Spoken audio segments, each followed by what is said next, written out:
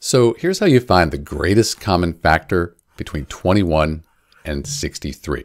So the greatest common factor, sometimes you'll see it called the greatest common divisor or the highest common factor. These are all the same thing.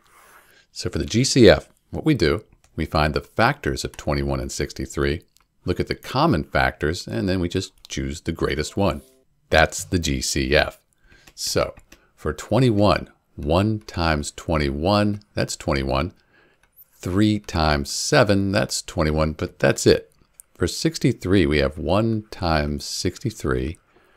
3 times 21, that would equal 63. And then 7 times 9. So those are the factors for 63. So we have the factors. Let's see what's in common here. So 1, that goes into 21 and 63. That's a common factor. We have 3. That's also in common between 21 and 63. 7, yep. But the greatest common factor, that's 21 itself. So in answer to our question, the GCF for 21 and 63, that's going to be 21. There are other ways to do this, like prime factorization, but unless you have a pretty big number, this works well. This is Dr. B. Thanks for watching.